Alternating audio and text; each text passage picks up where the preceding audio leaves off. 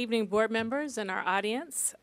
Congratulations to all the students who were recognized as difference makers by our local Chamber of Commerce, Santa Ana Chamber of Commerce. Each year, the Chamber selects a student from each of our high schools who has made a tremendous impact on their school and their community. So it's always a pleasure to attend that event because it's such a positive collaboration, and all the community comes out to see what our students have been up to. But in addition, this year, we were able to be there to honor our outstanding educator, Century High School counselor, our very own Miss Maria Vasquez, who has been acknowledged by several people, several institutions this year in terms of her work and how she has impacted our school community and has helped students graduate into college or directly into the workforce. Mr. Palacio and Ms. Iglesias were able to attend that event, as well as all of our high school principals, many of our cabinet members, and the parents of our honorees. So it was really a nice community event in which our students were highlighted. I want to also congratulate Willard Intermediate Principal Amy Scruton for receiving the Outstanding Arts Administrator Award, and Spurgeon Intermediate School's own Karen Holland for receiving the Outstanding Middle School Vocal Music Educator of the Year Award from the Orange County Music and Arts Administrators Association.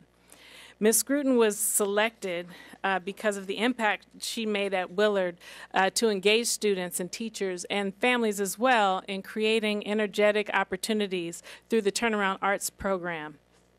Ms. Holland was selected because of the tremendous gift that she has given to so many of our students who've discovered their talent for vocal music and through her energy and through her passion. So congratulations to both of those award recipients.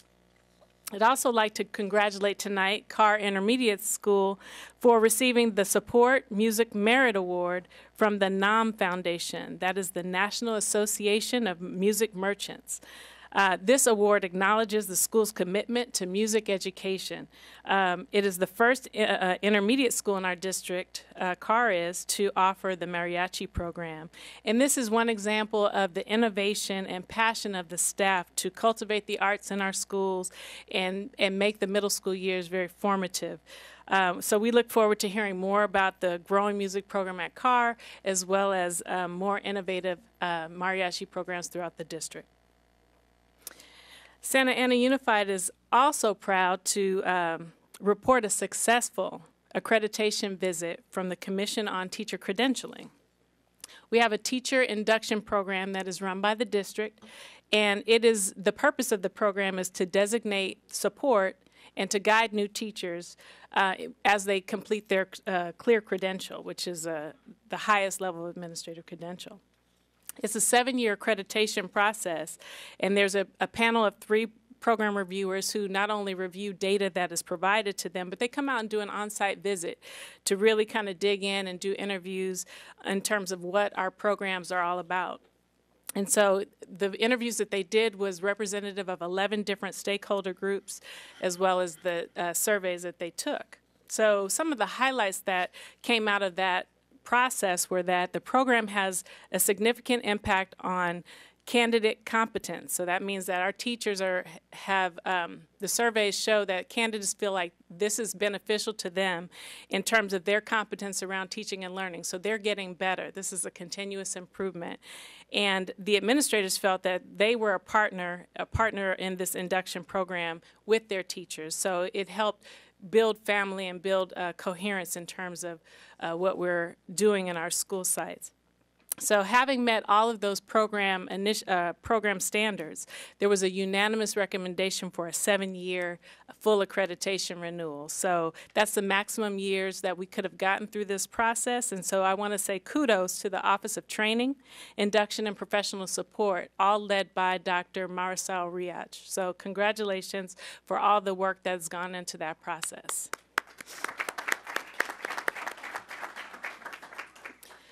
Middle College High School also went through a mid-year review process in April of this year.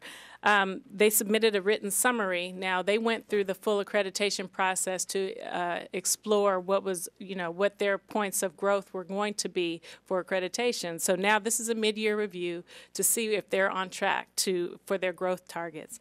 And so as of the visit and the report back, they are all on target for their progress that they're making on their action plans. And so the team was very pleased, and the report came back very positively. So Middle College is moving forward with their accreditation process as well. Over the past 5 months, our staff has been engaged in auditing and assessing our special education program. We've been looking at items such as delivery of service, processes, staffing levels, and compliance. This has been a collaborative process with outside experts, teachers, administrators, as well as parent feedback. So our special ed department is using this information to make changes for the next school year that will yield better services for our students. We will also be using this feedback to make service enhancements to our programs for the long term to ensure that our students get the services that they need and deserve.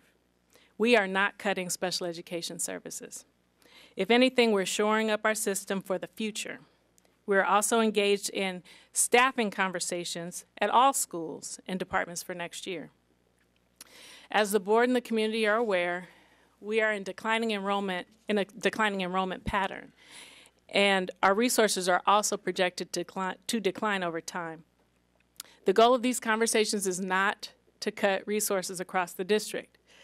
It is to allocate existing resources and people where our students are projected to be. We've completed the first round of staffing conversations, and there will be additional feedback to schools on next year's staffing. Ultimately, we're trying to develop a basis and a rationale for staffing going forward. This will provide us better transparency and explain how we're using and why we're using our resources the way we are. So we'll be able to go through that process, and it's not complete, but it will be complete in, I would say, a few weeks, and then we will be able to present that. So the next item is we've been working in partnership with UCI and OCDE, which is the County Office of Education, on a grant through the National Science Foundation. The grant is to integrate computational thinking curriculum into the upper elementary school grades, so that's grades 3 through 5. Currently, we have several teachers working on the team to pilot the curriculum, and over the summer, the team will convene to evaluate the effectiveness of this pilot and determine how to spread the practices to additional classrooms. In our continued efforts to market SAUSD schools and to increase enrollment, the district will host yet another district-wide canvassing day on Saturday, May 12th from 8:30 to 10:30 a.m. All schools have been requested to compile teams of volunteers to canvass in surrounding areas that are close to their campuses or that are strategically placed throughout our system. High schools are encouraged to team up with feeder intermediates and canvas together to promote both schools simultaneously. So that's coming up on May 12th. Coming up a little later in our agenda, the board will be asked to consider adopting a series of resolutions to demonstrate our sincere appreciation to staff. The following resolutions for consideration will include the National School Nurses Week from May 6th through May 12th, National Teachers/Support Staff Appreciation Week from May 7th to May 11th, National Police Week from May 13th to May 19th, and Classified School Employee Week from May 20th through May 26th. So we have some of the best and brightest employees in our district who care tremendously about our students. And so we want to make sure that our community and our school communities understand what commitment we have to our staff. So we'll be asking the board to adopt those resolutions, and I'm sure that the board will wholeheartedly do as such. Additionally, we'll be asking the board to consider another resolution that will provide the district additional preschool classes in the district. This would support the board's priority with early learners and in providing more offerings for parents to provide preschool for part-day and full-day programs. So we continue on that work as well. And just in review, last Tuesday, our board and the board of Rancho Santiago Community College District met in a joint special session that was held right here in our boardroom. The meetings are in support of our mission, which is to ensure a well-rounded learning experience for all of our students in career and college. So some of the items that we were able to discuss included career pathways for our students at Santa Ana College, dual enrollment and adult education programs, as well as joint facilities and land use policies. We generally hold these meetings every quarter to ensure that we keep the lines of communication open and we implement successful projects for collaboration. Another review is upon approval of the board, the district will be offering an early retirement incentive program to certificated non-management employees, those who are able to retire at the end of this school year. To date, there are 121 certificated employees who have expressed interest in participating in the incentive. And if the board approves this, the incentive will help us to adjust our staffing in relation to projected declining student enrollments. And lastly, we continue in our series of spotlighting a school each board meeting.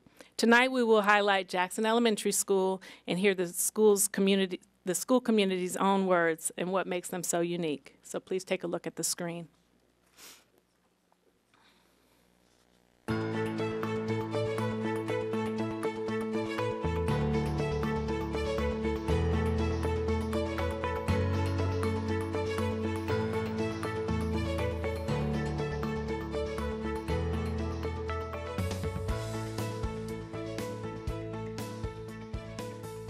Jackson Elementary School is located in Santa Ana, California. We are a transitional kinder through 5th grade school, and we also have Head Start. We are about 1,000 strong, 1,000 students, and we have a very diverse staff that is very dedicated to teaching our students.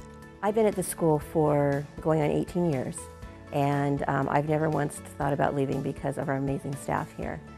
We're really like a family, and we work hard together across all grade levels to really ensure strong instruction for our students. I had great experience with all my students. We have kids from all backgrounds, learning disabilities, English learners, and socioeconomic. They're fun, they're fun to work with. I love my teacher because she teaches me science, reading, math, and writing. We have a great science program here at Jackson School. We have one of the highest scores in the district. We're always either first or second place. The teachers go through this rigid training and they go back and they apply it. And our students are the ones that get the benefits because there's really strong emphasis on science as well as technology. We have a college theme and you could learn what we could do after high school, and I like it because you have a chance. I just love when the students come back after being gone for a few years and they tell me, Jose, I'm in college now. I remember what you used to tell me. I remember you used to always tell me to stay in school. We are a no excuses university. You have to apply. It's pretty rigorous, and we have a strong emphasis that every one of our students are going to college, or they're going to have a strong career by the time they exit.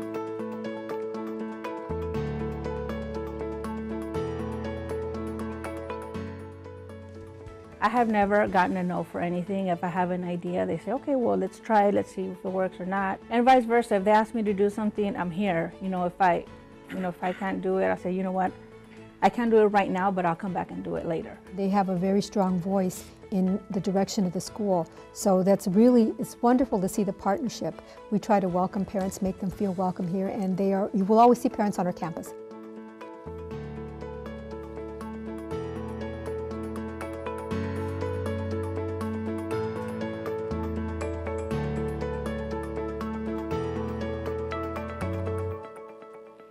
Dr. Rodriguez, this concludes my report this evening.